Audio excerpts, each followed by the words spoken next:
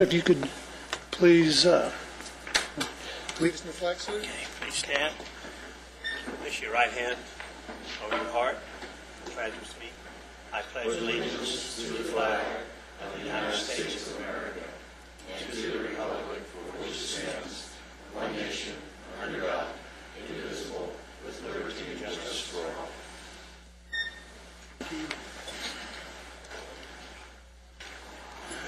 Well, I got a little bit of out of order there, but why don't we go ahead and roll call, Brett?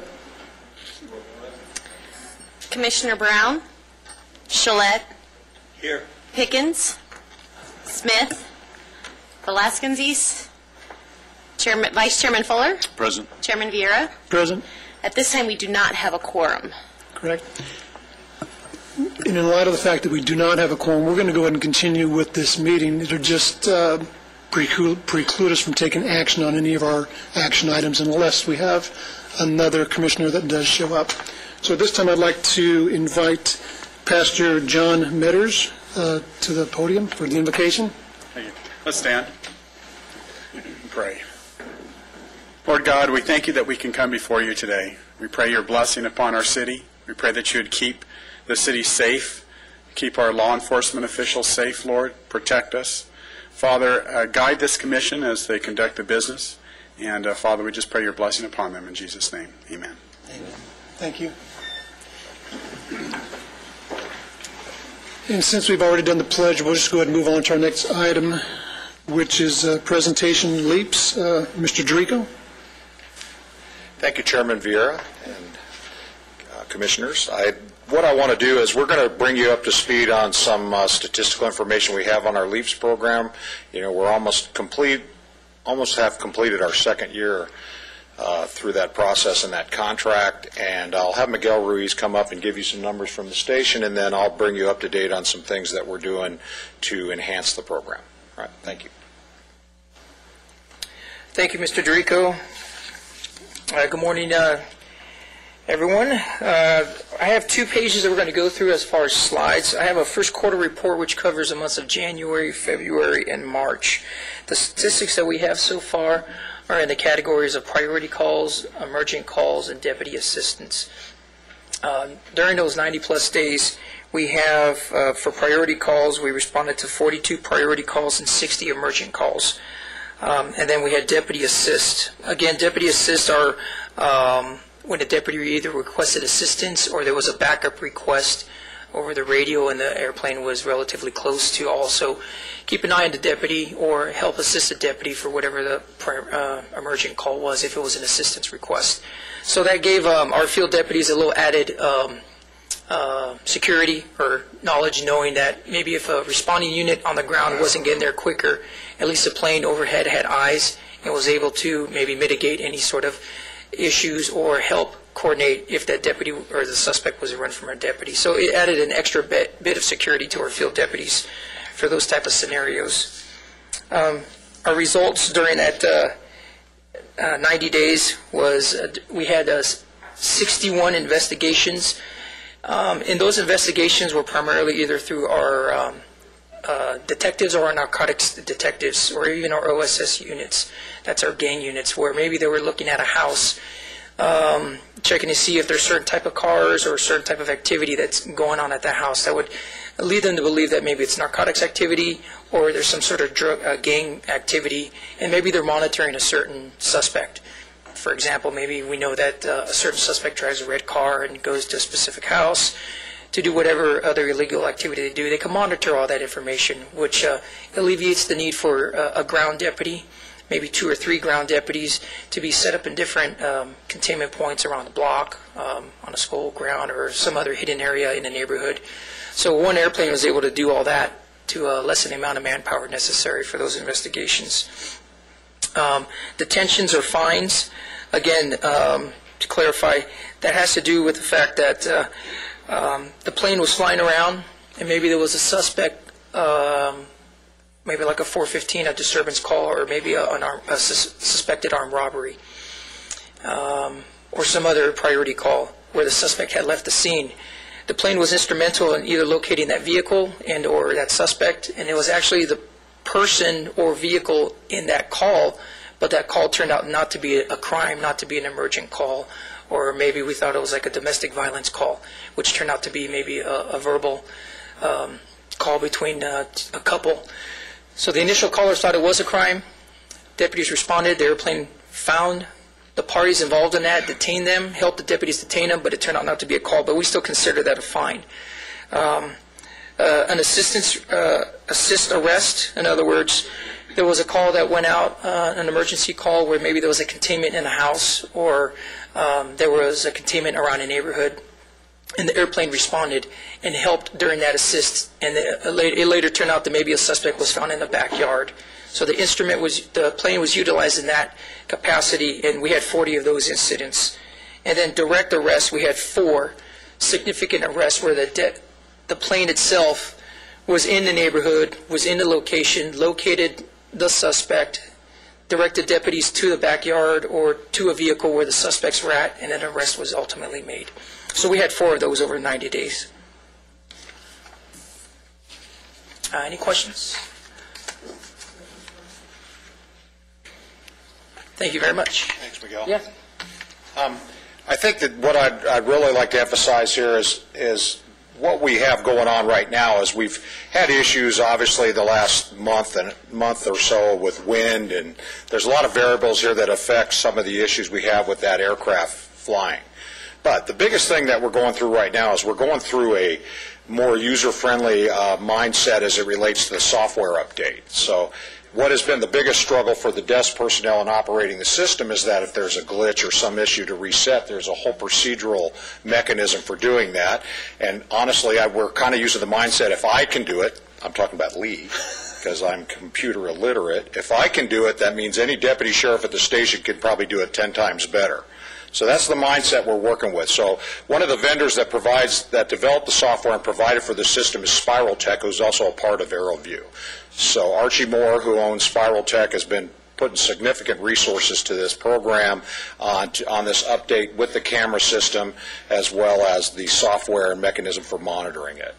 The other thing they've done is they've put a secondary antenna up on top of their station, because we actually run the system from an antenna that's based at the old sheriff station at Avenue J and 10th Street West. In fact, the whole storage unit and everything is in the basement of that station. And we were having an issue as the plane took a path over towards the southeast of the valley towards Plant 42. There was a lot of interference in that IFR system there. So what they've done is put a secondary antenna where they actually link it. So that has actually cleared that issue up. Again, as they work through this software process and making it more user-friendly, it should be a better access tool for the deputies. Also, was it last month, Miguel, we trained like 40 deputies in the system now. We're trying to get a significant number of deputies oriented to the system and the uses they can use for it, again, as well as for the detective units on their investigations. So as it develops, again, we're the test station for a process like this, and exclusively to how this system operates compared to other systems that are out there, whether it be manned or unmanned. This is completely different than anything else that exists, and so we're going to just keep improving it as we work through this process. Any questions? I do. Yeah, I appreciate the presentation. I think it's always good to keep the public informed of how these new technologies are being utilized. The 2 major concerns that I've heard voiced in the community revolve around privacy and cost. Privacy has been discussed many times at this commission, and I believe that we've been satisfied that there are many controls and backups in place to ensure that the information that's being gathered is used appropriately. Correct. The other side of it would be whether it's cost effective. The question always comes up, wouldn't it be better to take the money that's being used on this and to put more boots on the ground, so to speak? And from Deputy Reese's presentation, if I understand correctly, that it actually does help to reduce personnel requirements and makes it more effective in our law enforcement efforts. I don't know if you wanted to comment on either one of those issues. I can say as one of the things that we discuss is, and as we collaborate together with the stationer and talk about it as a tool for the deputies to use, the biggest issue that has come up for us is just we want to make it as user-friendly as possible, and then start developing with the deputies on the different uses they can use it for, and that's always something that grows out of this. The biggest thing is it should be used as a resource management tool. First priority is officer safety, community safety aspect of it. The second part of it from us, from a budget management perspective, is anything we can utilize that we have that's already an existing resource to save funds. We absolutely want to do that. I would say, compared to certain other services you could utilize out there, and mainly being helicopter type services, which is very expensive on an hourly rate, it's significantly cheaper to use this system. And again, the coverages and the amount of hours that it flies when weather permits is significant. You can't fly a helicopter that many hours a day with that kind of turnaround for that cost. It's not going to happen. So from that aspect, it's really good. I think the thing is we need to be creative too on how we utilize that, and even ascertaining responding resources, like for the fire department to an accident. The fire department historically, based on policy, rolls every piece of apparatus out of the station to any call they have for service. Well, this is a way you could impact that. Based on, obviously, if you see people out of cars standing around, it's a lightweight accident and no injuries, we don't need to respond all those kind of resources to that. That saves the taxpayers money, those type of issues. Thank you. Thank you very much, Mr. All right, thank you. Lee, Yes. can you talk about the response times? I think that's one of the most important Glad parts. you brought that up, sir. It's always on top of it. Response times is a huge issue. If we look at the response time for that air unit, we can get an eye on an issue within seconds. And that's probably something we really should highlight. As we travel through our community, even though, we have a fairly simple grid system in our streets, it still takes time to negotiate through traffic and signal lights and things, as well as a response. That camera can be on anywhere virtually within the city limits within seconds. And that's, a huge tool for that. And again, that is also for community safety aspect, suspect apprehension, as well as officer safety and resource management. Thanks, Lee. And the response time is critical, but I also heard the same things that Tim heard, about cost effectiveness and privacy. But in the same conversation with these people, someone else brought up the fact that if it saves one life or stops one criminal, how much is, a life worth? And so I think having that ability to put an eye on it, as you say, right away, is something that this community can be proud of. I agree with that. I think, it's that same rule, and the captain can verify that. The old adage that, any potential suspect has only committed one crime is pretty rare, the first time they did anything. So anyone that we bring into custody is probably going to have a significant impact on how many potential victims are out in the community. So anything we can do to mitigate that, we should take those steps. Thank you much. Going to move on to public business from the floor. Agendized items. Citizens who would like to address the Criminal Justice Commission on any agendized item may do so when the item is being considered by the Commission. Please complete a speaker card, identify the agenda item you'd like to discuss, and limit it to 3 minutes. And we do have 2 speaker cards. So at this time, Mr. Ed Galindo.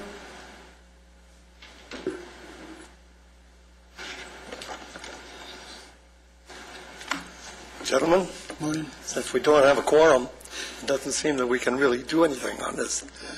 I'm here on this resolution that I presented to the City Council for a vote, and of course they didn't vote it and sent it to you. I would like to know what your position are on this particular resolution now. Well, That's the question. I understand that. And there'll be a discussion that takes place. There'll be no action that takes forward today. If the commissioners independently want to share their position, they're welcome to do so. But that's where we stand at this time. Well, can we place this over and get, do it when we do have a quorum, and see if maybe I can convince some of the other people on this committee here to pass this resolution. Yeah. Or to get it back to the council, actually. Okay. If you feel that there's no further resolution or no further situation where we can get this thing passed. Maybe we can just forget about it now and wait till the first of the year, till the new AB 60 passes and eliminates a lot of the problems that we're having. We do have a few months left. We have contacted both of the sheriff departments, and the sheriff departments are in accordance with us, and they're working with us, and we're working with them on some of the problems that we are having with the undocumented people, and primarily what this is leading to. So if you want to put it over, I'd like to have it over and discuss it again. If not, that's up to you. Can I make a comment? Sure. Then? On the agenda today is that discussion. I believe you're aware that we formed a subcommittee to Yes. specifically look at your recommendation, and even a little broader than that, but the existing laws and enforcement. And I'm prepared to talk about that when the agenda item comes up, so hopefully I'll give you a little bit of clarity. But unfortunately, because of the lack of the attendance of two of the members of that subcommittee and the fact that we don't have a quorum, we won't be able to take action. So it'll be at the discretion of the City Council as to what they'd like to do with it. Well, before I do sit down, I'd like to tell you about the Palmdale situation. They have passed a resolution, and the captain is well aware of it. We've talked about it ourselves over sometimes. We'd like to get something to that effect passed by here. And I understand that the captain is working on something to that effect now. And if you'd like to leave a copy of that resolution, we'd be happy to take a look at that as well. I do have a copy here, if you'd like to have it. That would be, yes. Yes.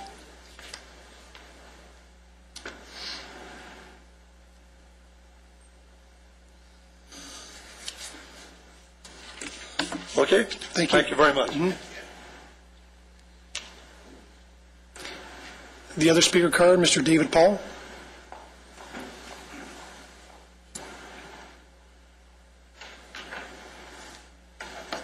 Mr. Chairman, Commissioners, good morning.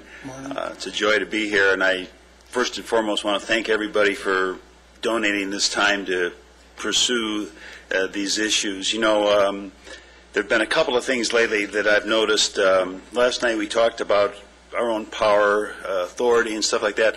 And all these things are made possible by changes in the law, and it seems like that's where it has to be. It has to be a legislative fix, changes in the law to allow these things to happen.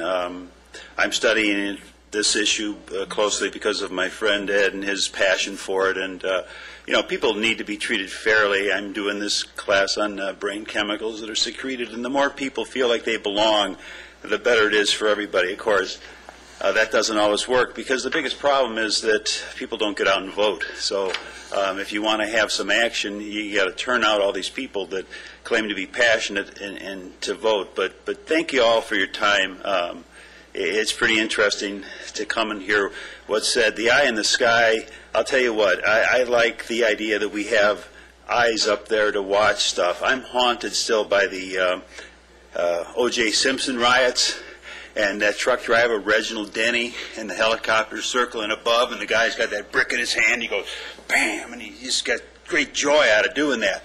And that's what happens when the people go crazy. And you can watch it all you want, but unless you have officers on the ground to stop it, there's nothing that's going to stop it. So it's a resource. It's an added bonus. I think about those Google copters that are going to deliver your package, and along the way they can take some pictures and send in some info. That's the future that's coming. But in the meantime, if there was something we could get like a silencer on the plane, I'd appreciate that, because when it circles over your house 8-9 times, you know, it's just droning, and by the third time you're going, hope they catch that guy. So that's my thoughts. Again, just thank you all. Thank you all for everything you do. It's a pleasure to come and be part of this all. Thanks. Thank you. Consent calendar, but again, we do not have a quorum, so if we can just bring that back at the next meeting, Brett, that'd be wonderful. Continued business, item 1, discussion regarding vehicle impound policies. Again, this will be discussion. As Mr. Fuller had mentioned, there was a subcommittee that had been formed prior. I believe that included Mr. Fuller, Dr. Brown, and Cherie Pickens. So if you'd like to share your discussions. Yeah, thank you very much. And Mr. Galindo gave us sort of a preamble, and it's taken us some time due to delays with election, et cetera, and also to gather more information. But we did meet last time about a week and a half ago, if I'm not mistaken, Mr. DeRico. In attendance, Mark Brown, Sheree Pickens, myself, and then on the side of the city, Lee DeRico and Tracy Stewart. And we looked at several things. One, being the state law concerning impoundments as it's written at this time, the policy that provides the Sheriff Department with discretion for impoundments, and then we also looked at actual impoundment data. One of the concerns was that there was perhaps certain segments of society that were being targeted or unduly affected by the enforcement of this law and by the impoundings themselves. We also looked at the new law, AB 60, that's being implemented in 2014 to allow undocumented immigrants to obtain California driver's licenses and what impact that would have, what changes that would make.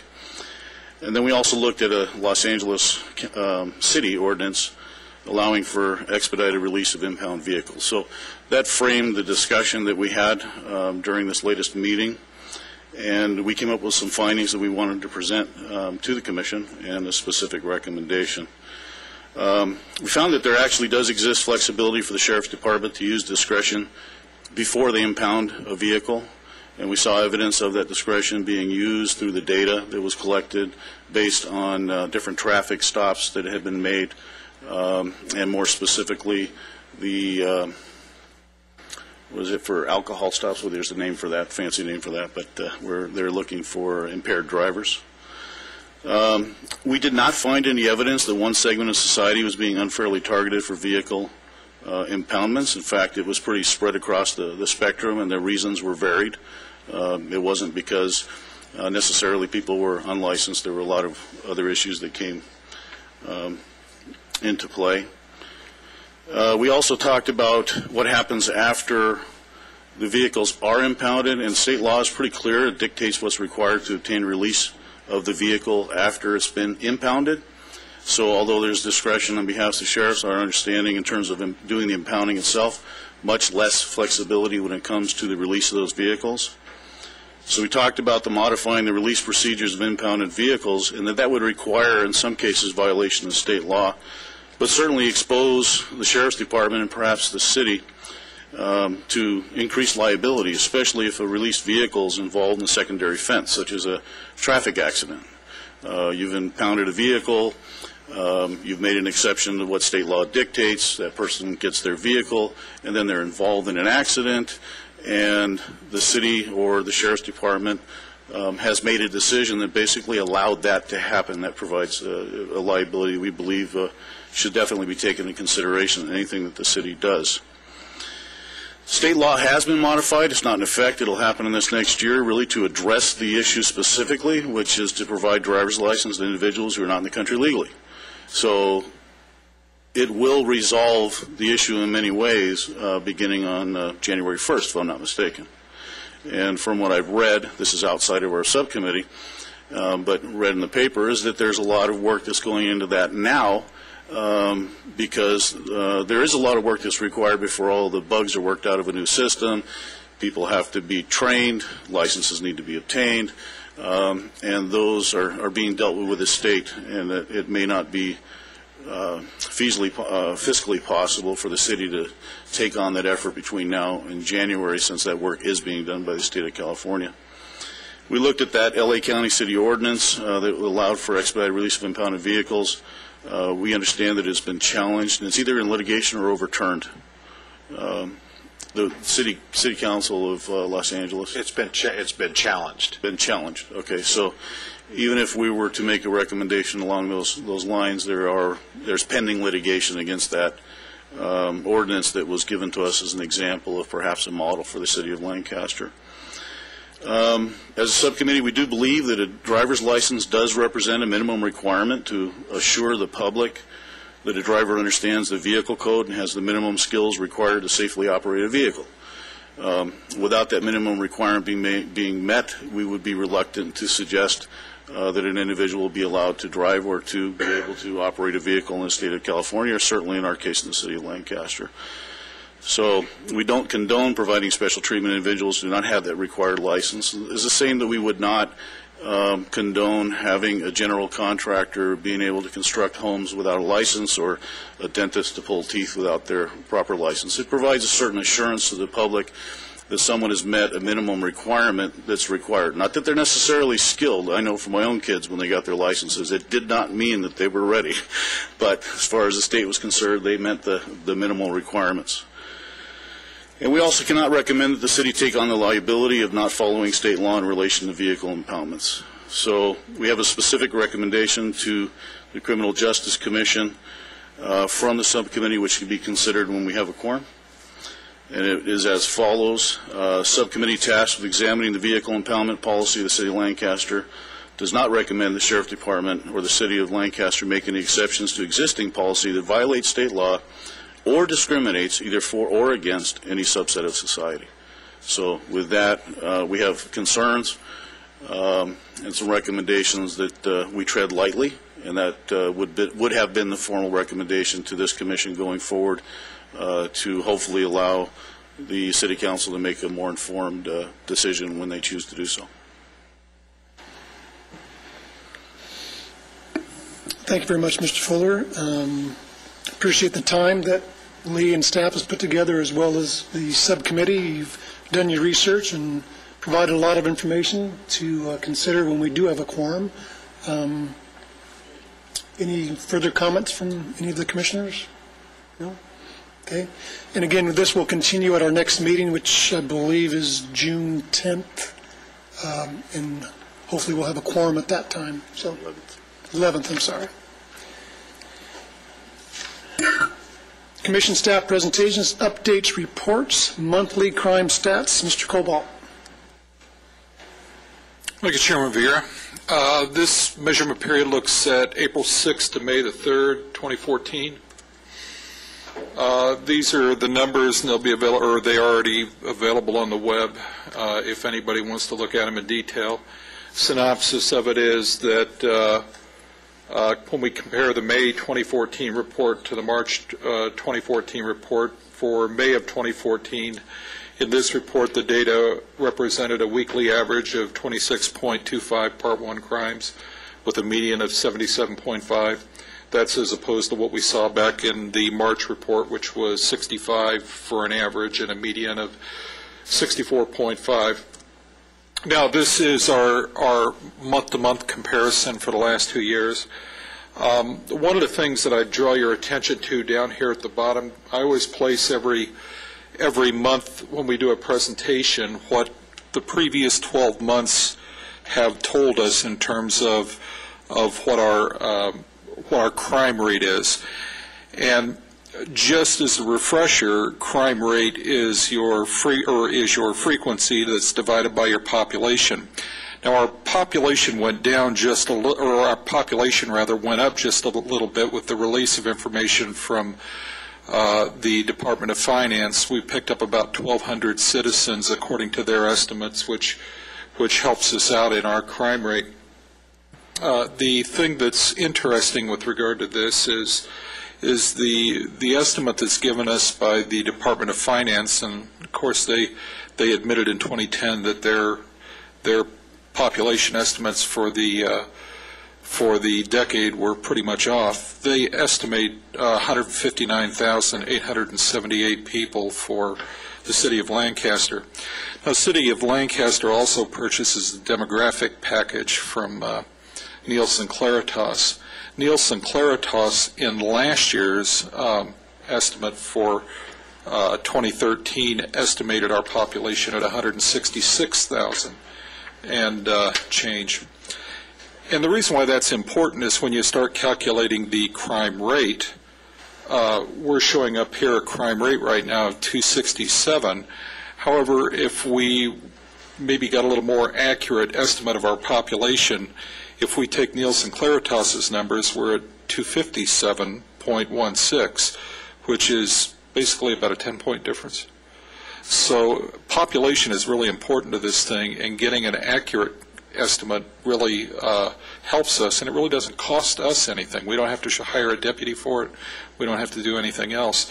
So when I put this up here, it's important to understand that simply by looking at our population estimates, we can have a pretty big impact on our crime rate. When we take a look at the most active reporting districts for Part 1 crimes, we can see that 1135, 1132, 1126, 37, and 27 all popped high again. When we take a look at where those events happened, you can see that the density again follows the area that's around Avenue J. For 1135 Avenue J from basically between Challenger and 20th Street East. Again, if you remember at the last presentation, I put up a map that showed basically there are 4 primary areas where we score the highest from month to month, and again that holds true for this time. It's the 10th Street West and Avenue K, Valley Central Way between Lancaster Boulevard and Avenue J, the Lancaster Boulevard area, and the 20th Street East and Avenue J area. And of course we can see that here, and then we'll see the southern mirror of this on the south end when we get to 1137.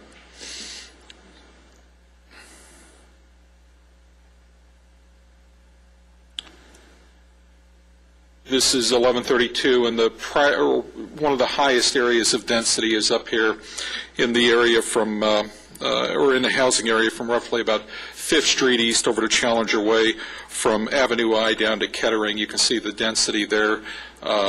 Everything else is pretty much spread out.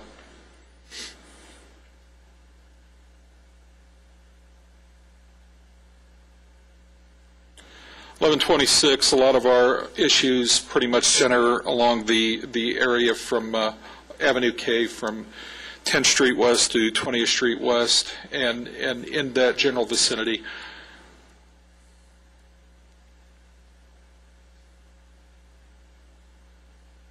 And of course, this is the mirror image to the south, 1137 from 1135. And again, we see the area right up here along Avenue J, and just within a few blocks of Avenue J to the south for our highest densities.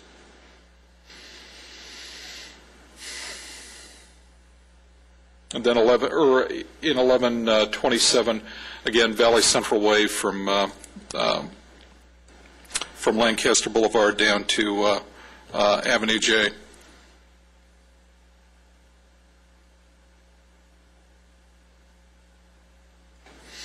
When we look at residential burglaries, we can see the frequency distribution here from 1132 with 13 to 1135 with 6, 1137 with 6, and 1126 with 5. Larcenies involving vehicles, 1126 was 7, 1192 was 6, 1122, 32, and 37 with 5 each. Our trends, what's interesting and what's good is when we take a look at trends, we can see that assault is going up. Then we move from crimes going up to what's trending flat. That would include homicide, arson, and arson trending flat. Then we have rape trending down pretty strongly. We have robbery trending down over a 52-week period. We have burglary trending down, and we have larceny trending down, and grand theft auto. This is the distribution of the Part 1 crimes over the last or over this measurement period. And this is the spatial trend analysis that shows us exactly where in the city it went up and where it went down. As we take a look at the calls for service, the new entry on here is, or one of the primary new entries on here was 1717 East Avenue I, Blue Skies Mobile Home Park. That was also a density in 1135 that came up. The majority of of these calls for services were for Part 1 crimes. And of course, this is the way that it lays out across the city. This is our forecast for May of 2014. we're forecasting 356 Part 1 crimes. For April, we forecasted 356. There were actually 352, so we had an accuracy rate of 99%.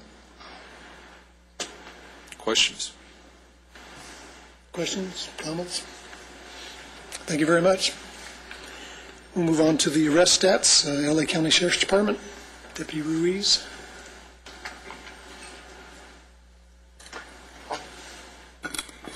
Good morning again. Our arrest stats are consistent of the months of March and April. I know we were gone last month, so I have a report for both of those months. The burglary suppression team, they were, for the month of March, for felony arrests, they had 30 felony arrests and had 26 in April. So pretty consistent there, not a little bit of a drop-off.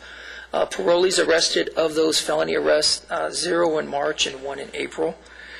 Search warrants, they had 2 in March and then 3 in April. So everything seems to be pretty consistent. The real jump was in the Ramey warrants, where in March they had 6 and 12 in April. So that about doubled. And that was pretty much consistent with the amount of recovered stolen property also after identifying these suspects. $7,000 of property was recovered in March and 3 times that, with $21,000 in the month of April. Firearms recovered pretty low in comparison to some of the other months that they've had before. So that's it for the burglary suppression team. The LANCAP team also had some pretty good consistencies there from month to month. April and March in comparison, there was a jump as far as felony arrests, as you can see, to 70. Misdemeanor arrest, slight rise with 3. Firearms recovered, that was related to a major search warrant that they did, and recovered 3 in one search warrant and then 2 more off the streets. So they're fairly active as far as recovering firearms that month. Parolees arrested actually dropped in comparison from the month of March. The percentage of that 59 was 12, or I'm sorry, less than 12. There was 10% of parolees arrested in the month of April for the number of felony arrests that they had. So they had 7 parolees arrested. The illegal narcotics activity that was seized was $21,000, almost $22,000 in the month of March, and then a little over $17,000 in the month of April. So pretty consistent from month to month. And then our narcotics team. Felony arrest, you can see in the month of March they had 11. They dropped down to 6. However, there was an increase as far as methamphetamine that was confiscated from 420 grams to 784 grams, so that almost doubled. Marijuana dropped from 60 grams to only 3 grams. However, March, they had a huge activity as far as search warrants with 6. They dropped down to, with 8 in March, and then in April they had 6. Very productive as far as firearms recovery for the month of April compared to March, where they didn't have any. And then during the month of March, we have an annual event, which is very active at our station. We're happy to congratulate our Lancaster Station Baker to Vegas team. The year before, in 2013, that was the first year that we had our own team separate from Palmdale Station, and we placed 3rd. And of the 12 years that I've been running it at Lancaster Station, that's the highest we ever ran. This past year in March, we actually did even better than that, and came in 1st place in our category. So we're extremely proud of all the efforts of our 20 runners, 4 support runners, which put us at 24 runners total, and our 30-plus support staff who were able to take the time to go in Las Vegas, stay competitive, which benefits the community, obviously, because it creates not only a camaraderie environment at the station where we're happy to come to work and stay productive, but also a health benefit, which we're still continuing during this time because we have a memorial event run this weekend and other runs throughout the year to keep that competitive edge, to have us focus on that goal of not only competitive running, but health and welfare behind that. So very proud of them. You can see that's Lieutenant Kent Krager at the finish line. He's pretty much gassed out. He's done. That was actually his anniversary weekend, so he was able to come on out. His wife let us come play with us for about 30 minutes of his run time. And again, we're very proud of all of them. Just to comment on that, just Pat and I actually used to run in that too, if you could believe it. long time ago. Pat, lots, not that long ago. Me, long time ago. What decade? I'm not sure I'd call that running. Yeah, hobbling. So, Wheelbarrow races. So were you able to bring home a trophy for your trophy case?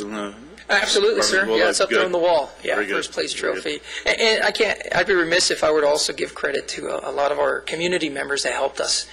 Financial support from our AV Sheriff's Boosters to Antelope Valley Chevrolet, Hunter Dodge. We've helped us out before in the past also, along with Texas Cattle Company, or ALADS Union, along with First City Credit Union also. They've been very helpful with making sure that a lot of the incidentals were taken care of for us. Granted, it's still out of pocket for all of us, and we're all willing to go out to Las Vegas. Who's not? I don't know, but fuel costs and other things that go with that. Very helpful with that. Congratulations. Thank you very much. Thank you. Mike. Congrats. Yes, sir. Can you tell the commission in regards to the Fallen Heroes event that's happening at the station and invite the criminal justice if they'd like to attend? Oh, yes, absolutely. At 11 o'clock on Thursday, the 22nd, we're going to have you're referring to our barbecue that we have at the station. We have a memorial fountain up there which has the names of the 7 deputies from Lancaster Station and what used to be AV Station up on the wall there.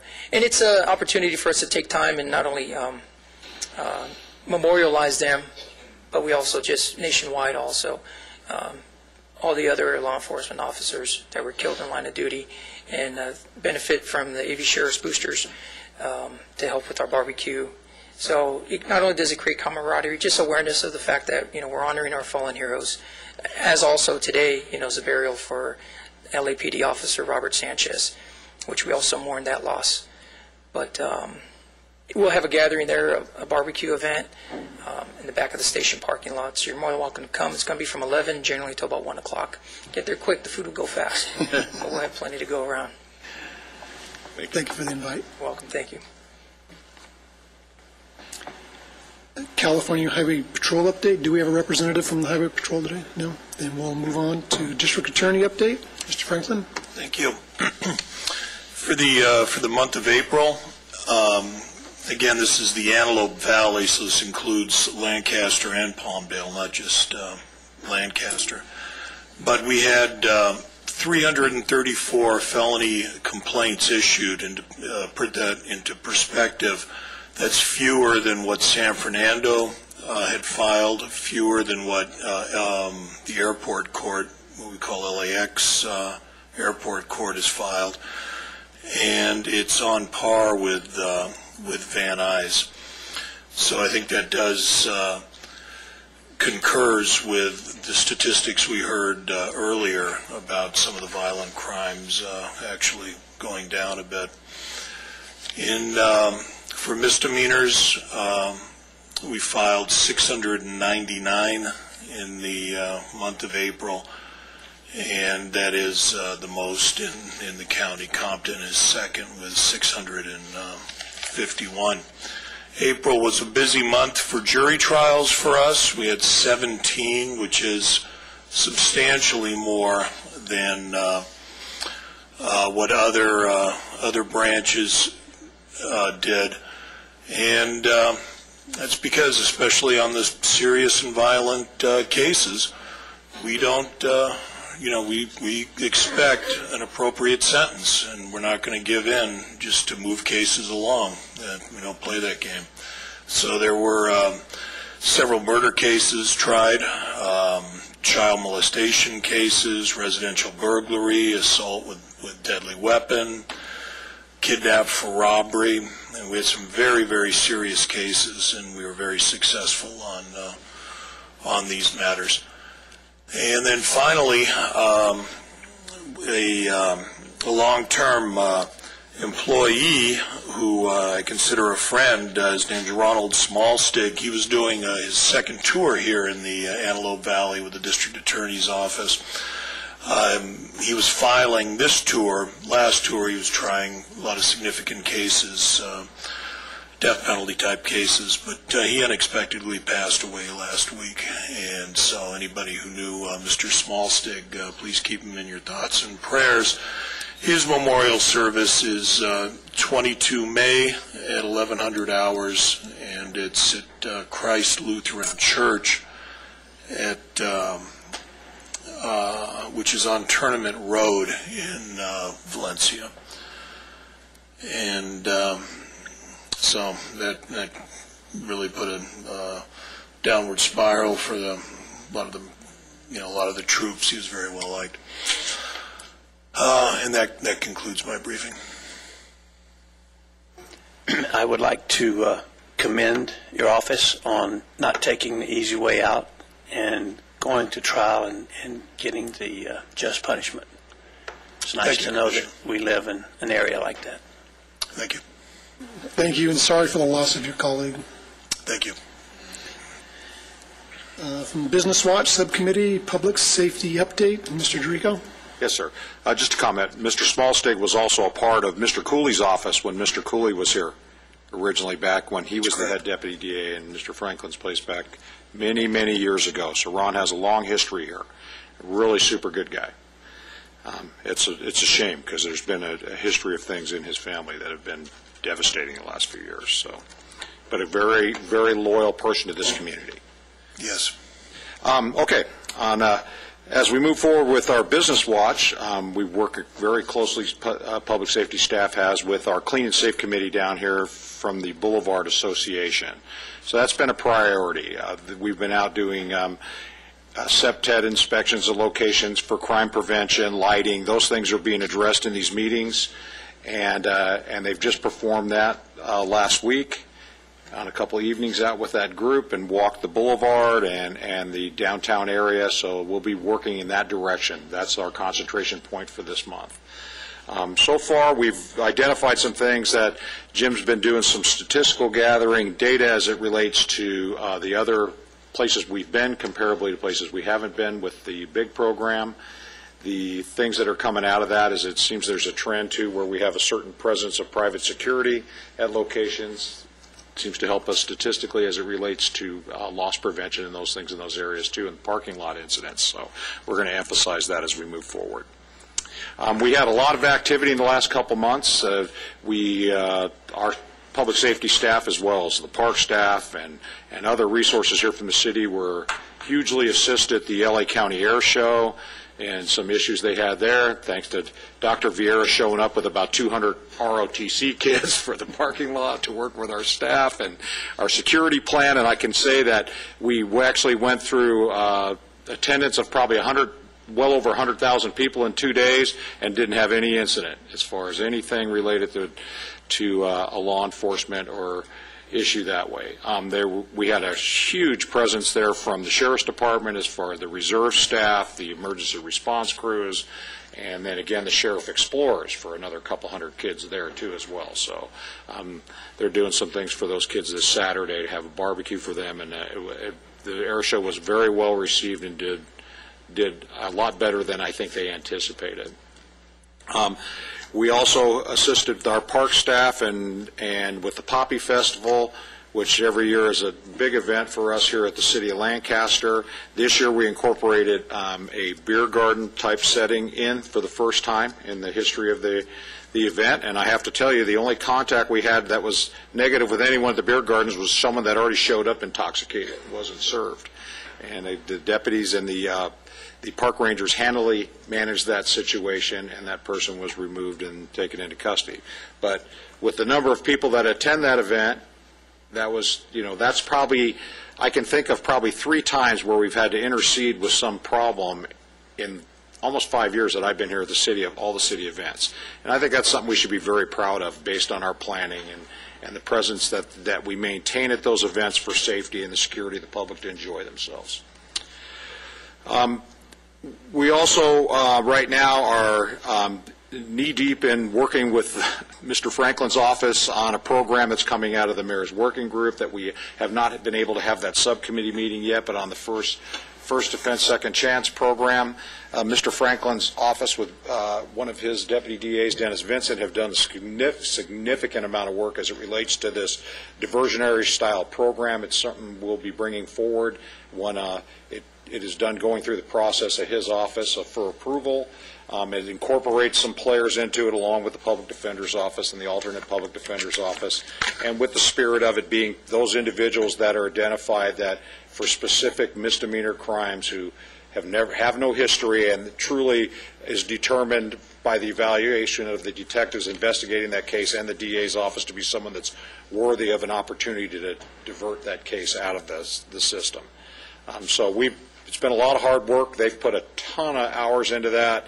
We've had a ton of meetings behind it, and I think we're at a point now where we're almost there and a time to bring forward to the commission.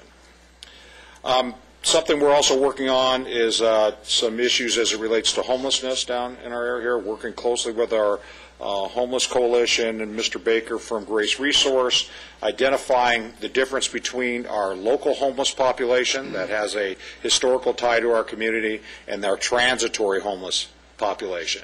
So we're going to be, the deputies did an operation last week that working closely with Metrolink to try and make a determination if that's an avenue for that transitory population.